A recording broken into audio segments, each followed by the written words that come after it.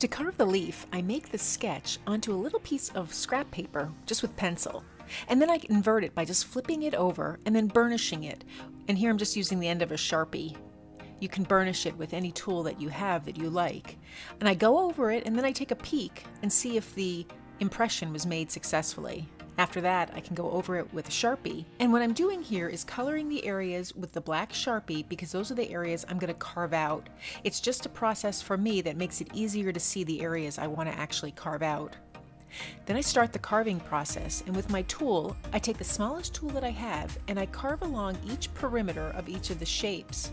Now this is a fairly easy shape to carve. It does take a little practice, but it's not highly complex. So I go over each piece, carving the exterior perimeter, and then I'll slowly work on the interior. Sometimes my attention span is not so great, and so I go to each section and I'll carve out all the perimeters first. And then I clean it up by really carving all the areas so none of the black marks shows. As you can see here, there's a little bit of a black mark, and I'll go and get that later.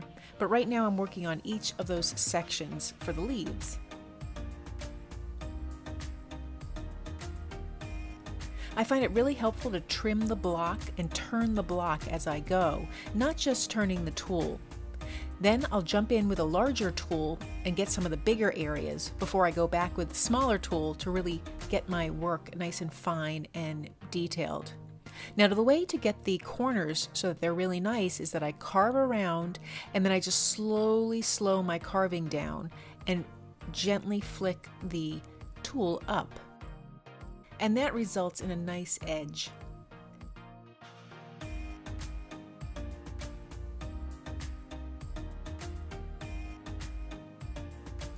I'll go around doing this on all the pieces, and then I take my blade and I cut the shape of the leaf.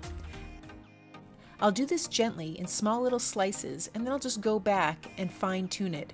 This is a part that shouldn't be rushed. I don't want to cut off part of my stamp that I've worked so hard to carve. To make that really nice curve, I'll just make small little slices, shaving each bit as I go.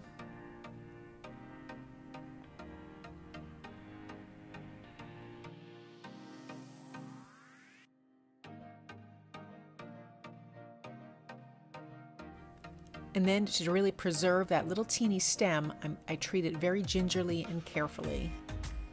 When I have my stamp, I'll ink it to see if there's any areas I need to remove or how it looks. And this one came out pretty good for my first inking.